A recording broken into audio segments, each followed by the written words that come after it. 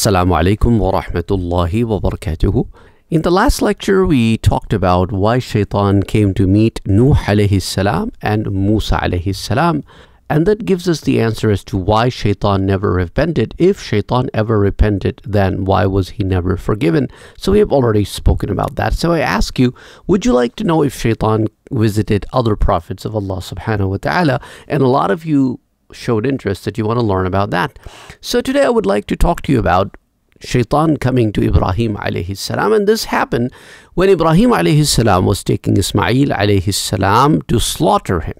And that was a result of a dream that Ibrahim alayhi salam saw. Imam Abdul Razak, Ibn Jarir, Imam Hakim, Imam Bayhaqi in Shu'ab al-Iman, all of these people have reported this from Ka'b radiyallahu anhu, that Sayyidina Ibrahim alayhi salam saw in a dream that he is slaughtering his son Ismail alayhi salam.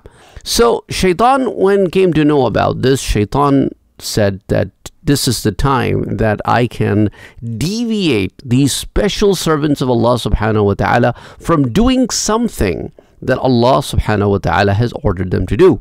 So when Ibrahim alayhi salam took Ismail alayhi salam so that he can slaughter him, Shaitan went to the wife of Ibrahim alayhi salam and said, "Do you know where Ibrahim alayhi salam is taking your son?"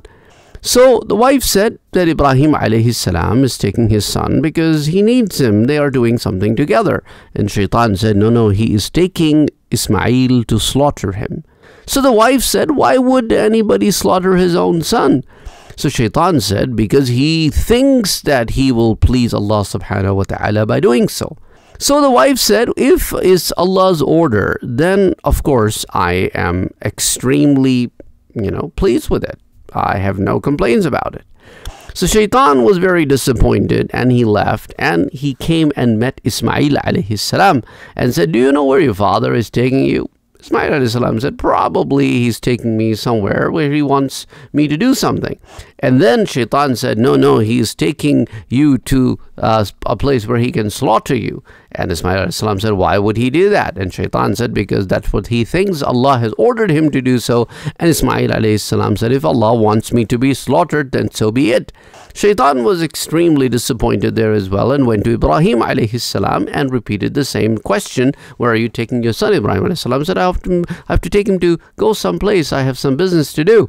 And Shaitan said, no, you're taking him so that you can go and slaughter him. And Ibrahim alayhi salam said, why would I do that? And Shaitan said, because you believe that Allah subhanahu wa ta'ala has ordered you to do so. So Ibrahim alayhi salam said, if Allah subhanahu wa ta'ala has ordered me to do so, then I will do it. And Shaitan was disappointed again.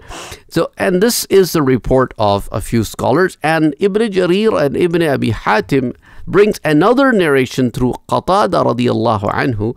He said that when Ibrahim alayhi salam was given the order of taking his son to slaughter him, to slaughter the son, so Ibrahim alayhi salam said to his son, oh my son, can you please bring the knife?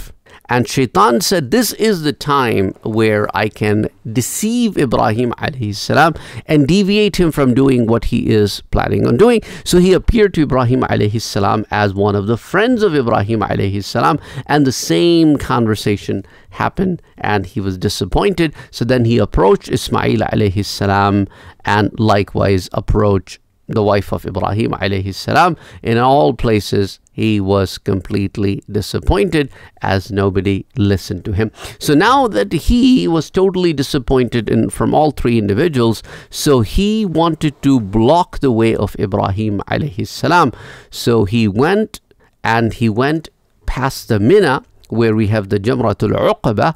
That's where he blocked the way. And with Ibrahim alayhi salam was one of the angels. Most probably it was Jibreel alayhi salam. And he said, Ya Ibrahim, why don't you pick 7 pebbles and hit towards this route that apparently appears to you as if it's closed, and every time you throw a pebble at this place, you should say Allahu Akbar. When he did that, on the 7th pebble, the route became clear. So he then went to Jamratul Wusta, which is the middle Jamrah, and that's exactly what Shaitan did again. He closed the route, and Ibrahim alayhi salam repeated the process. The route opened up, and then when he was close to Jamratul Ula, Shaitan did the same thing, and Ibrahim alayhi salam threw 7 pebbles at the Shaitan, and every time he would throw a pebble, he would say Allahu Akbar, and even this route opened up. So Ibrahim alayhi salam reached the place where he wanted to take Ismail alayhi salam. And Imam Suyuti rahimahullah also brings these 2 stories in Luqt al-Marjan fi Ahkam al-Jan under Hadith 561, 562, and 563 is also reported by Ibn Abi Hatim, Ibn Murduyya, and Imam Bayhaqi in Shu'ab al-Iman through Abdullah ibn Abbas radiyallahu anhu, which talks about the same thing, that Shaitan came to Ibrahim alayhi salam in 3 different places and wanted to stop him, and Jibreel alayhi salam told Ibrahim alayhi salam to throw these 7 pebbles at it, Shaitan, and he opened the way. So these stories are reported in several different books by several different individuals. So these are the places where Shaitan came to meet Ibrahim alayhi salam, Ismail alayhi salam, and the wife of Ibrahim alayhi salam. So inshallah ta'ala, in the next time, in the next lecture, we can talk about Shaitan coming and meeting other prophets of Allah subhanahu wa ta'ala. Again, if you're interested, please write down in the comment section below, and inshallah ta'ala we will talk about that.